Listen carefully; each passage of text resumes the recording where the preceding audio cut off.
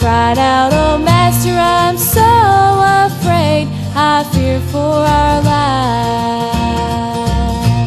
Elisha said, "Just look and see, our God is greater than all of these." The mountains were covered with God's holy angels and chariots of fire. Angels are watching o'er God's own.